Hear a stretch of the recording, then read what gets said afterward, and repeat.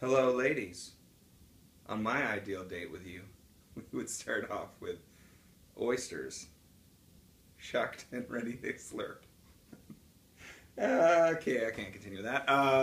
My my ideal date would be. I love movies, but a movie is not a good ideal first date. Release all the demons hold inside and just really see our warts, and then eat those warts.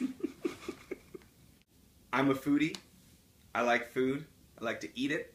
I like to cook it. But I'm not going to invite you into my house on a first date and cook you food. Actually, I might. I think I've done that before, actually. Okay, maybe I will. But usually I don't.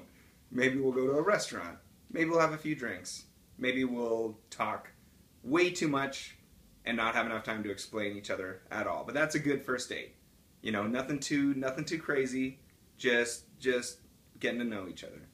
Getting to know you. Getting to know all about you. You know what I'm saying? Nobody's ever going to want to date me after they see this video.